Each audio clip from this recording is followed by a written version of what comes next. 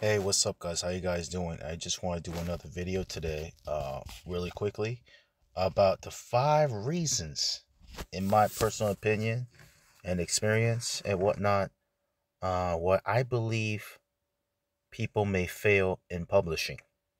Okay, generally speaking, this is just 5 reasons. These are not just all the reasons, but these are 5 potential reasons I would say are important. So I hope these are lessons that are helpful for those of you who are aspiring authors and publishers in all genres, and go from there and move forward in a positive way. 1 second. So I think the first one is the lack of quality.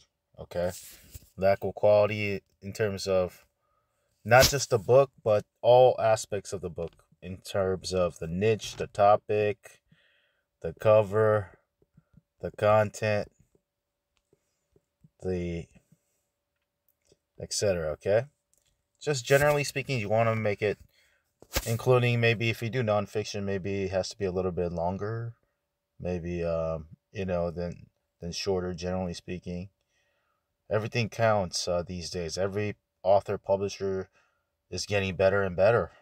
Okay, so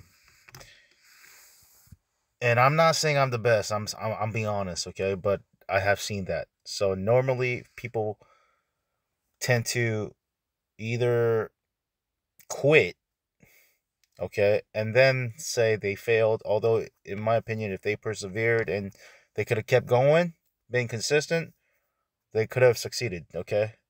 And the next thing is, and by the way, just because you failed once in the past doesn't mean you'll fail again, because you could get back up and do it again. That's my story as an internet marketer. I failed, I gave up, but I said I'm gonna go for it again, and I went for it, and I was able to eventually succeed. Okay, not in terms of succeed, like make it a full time income online for myself. Next is lack of quantity. Okay, lack of quantity in terms of generally speaking, in the publishing world, the more books you make, write, create, publish, the more money you make. Okay, so not saying that every person has to write 100 books. Okay, um, if you have a great talent for writing, maybe it'll require 50 books, 30 books, 10 books, but try to maximize your potential in terms of how many books that you're capable of writing, creating, or publishing. Okay, if you could do 100, great. It may take you several years for the average Joe, average Jane, and that's fine. What would I recommend? I'm a little bit more strict per se, but I'm also considering that not everyone's a best-selling author per se, okay? And it's very hard to do. So I would actually, if I could, for the long run, recommend people to aim for 100 books, especially if you're a publisher hiring other people to do the writing, and that'll be, doable. 1 book a week, hire a person, or 1 book a month. 1 book a month is more realistic, budget wise as well. Okay, maybe 2 books a month, but 1 book a month is very realistic, I believe, consistently. That's just my pace. Sometimes I do two, sometimes I've done more, but 2 to 4 sometimes. So next is the another reason people fail is lack of advertising. Okay, like I was saying, lack of quantity. They don't have enough books. They need to publish more books, generally speaking. Even if you're a type of person who's the writer who has only 1 or 3, 5 books inside of them, write the 5 books in a series and do it. Don't keep talking about writing your first book and then say it's industry doesn't work, right? Next is lack of advertising. I have noticed a lot of people, generally speaking, just looking at the forums. I've seen some good forums out there.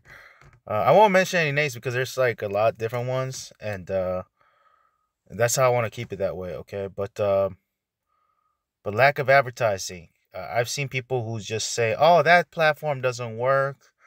Um, Amazon ad doesn't work. so they just kind of like already like give up already, just don't even do it just because someone else doesn't work. They're like, oh, it didn't work for you, so okay, I won't even try it. Right? I have an instance one time, like I paid for solo ads back in the days, and there was people who were like, oh, it didn't work for you. I was telling them, yeah, it didn't work. It was, oh, I'm not gonna do it too then. No, maybe it could work for you. But test it still, the best way you can, and learn. If it didn't work, try to figure out why it didn't work by watching other people's videos, lessons, getting their courses, including my own. Check out my own training program as well, where I teach thoroughly how to create ads, how to optimize ads, how to prune it, and how to maximize with Amazon ads and so forth. Okay, so lack of advertising. Um, Fourth reason I would say is people, I have noticed when I read some of the comments in the YouTube space and whatnot, can be pessimistic instead of optimistic. Okay, they say like, Kindle publishing it doesn't work just because they weren't willing to fully adapt per se to the real, the reality of the situation and go from there. And also, last reason I would say people fail is, so the lesson is you got to be optimistic. Okay, you got to say, I know it sounds basic, but aim to be optimistic a little bit more. Okay, just like there's some like things going on with Amazon ads. Don't completely shut it out and say, oh, it doesn't work. It worked for other people. How did it work for them? What's their strategy or lessons? Even if you can learn just a little bit in pieces here and there. But also remember, that's their results because their books are made different than yours and mine.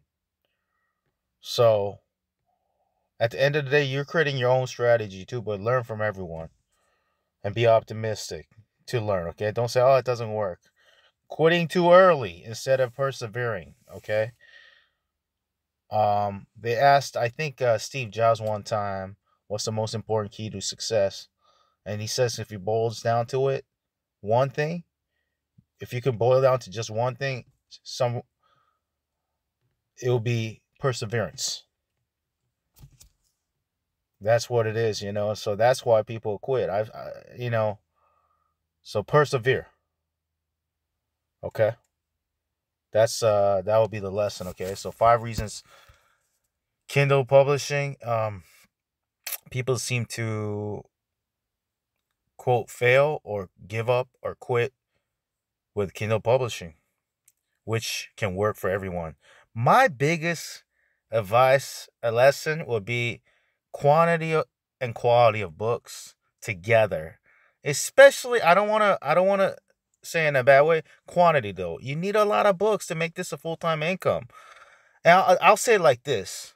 The lesson for me was a transition from an author to a publisher role, per se. But not to say but I've also seen authors out there in real life who've done it full time. So I can't say that that's the only thing. That's for me.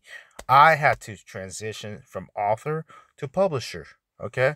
And that's how I was able to scale this business and have hundreds of books. But now I got the funds to, hire the writers, to fund the project. Okay. And go from there. Build a publishing business.